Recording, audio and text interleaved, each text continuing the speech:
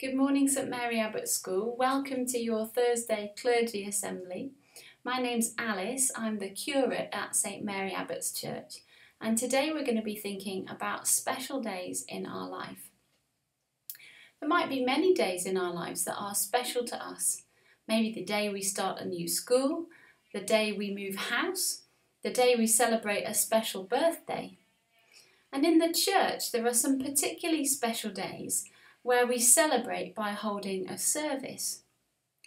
I wonder if any of you have ever been to a baptism or a christening of a child. Perhaps you've been part of a confirmation service. I'm sure lots of you will have been to a wedding or a marriage, and some of you might also have been to a funeral. These are special days where the church holds a service to show and mark an important change in somebody's life. And I want to tell you a little bit about a really special day that's coming up for me this week. So on Sunday, I'm going to be ordained as a deacon in the Church of England. And this is a special service where the bishop places her hands on my head and prays a special prayer asking God to equip me for the office and role of a deacon.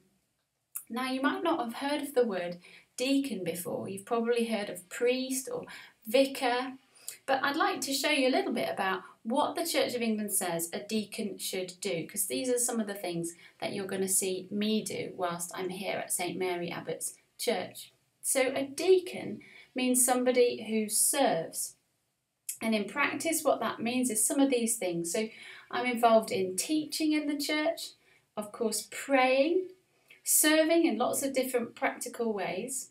I'm asked to proclaim the gospel, that's the good news about Jesus Christ. I'm asked to seek out the poor and weak. I'm asked to preach, which means on a Sunday standing up and talking to people about what the Bible says and what it means for us in our lives. I'll also hopefully be doing some baptisms. And of course, in order to do all of this, I need to study God's word, the Bible, to know what it says and help people to understand what it means. But I'm sure none of you have actually ever been to an ordination service, so I'd like to tell you a little bit about what happens. Remember that when we have a special day in our lives, we often do things a little bit differently as a way of showing how important that day is to us. We might wear something different. We might go somewhere different. We might receive gifts that help us to remember that day. And we might even change our name to show that an important change has happened in our life. So I'm going to tell you a little bit about how those things are going to happen for me. And the first thing is I'm going to wear something different when I'm ordained. I'm going to wear this, which is sometimes called a dog collar. And it's a little bit like a uniform for me, just like if you're a nurse or if you're a policeman or a fireman or whatever your job is. Often you might have a uniform so that people know who you are and what you do. I'm also going to travel somewhere really special for the ordination service. I'm going to travel to St Paul's Cathedral, which if you haven't been to, I hope you get the chance to soon. This is a picture of all the people last year who were ordained as a deacon standing on the steps of St Paul's Cathedral. And inside it's even more amazing. So inside you can see it's a huge, huge building with this beautiful dome, beautiful floor. It's just the most amazing place. And during the service, a few different things happen. But here in this picture, you can see our bishop. The man standing up is Bishop Graham. He's the Bishop of Kensington. And the lady sitting down, that's Bishop Sarah, who's the Bishop of London. And the most important part of the service is when the bishop places their hand on your head and says this special prayer. Now you can see this picture. This is in black and white because it's a really old picture.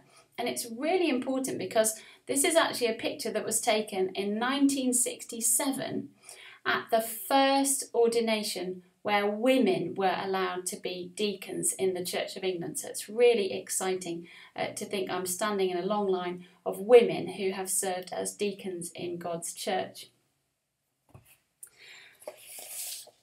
And also I said something about gifts, and I'm going to show you one of the gifts that I've already been given.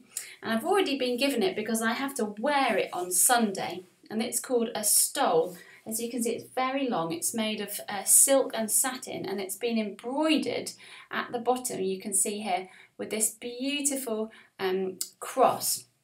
And it was a gift to me from the church where I used to serve, St Saviour's in Wendell Park. And it's a gift to help me remember those people, their love and support and encouragement for me, and also the promises that I will make to serve God's people in this church.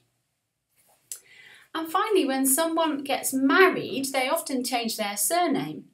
And when I get ordained, I'm going to change my name too. So I'm going to be called Mother Alice, a bit like Mother Emma. So next time you see me, you can say, "Hi, Mother Alice."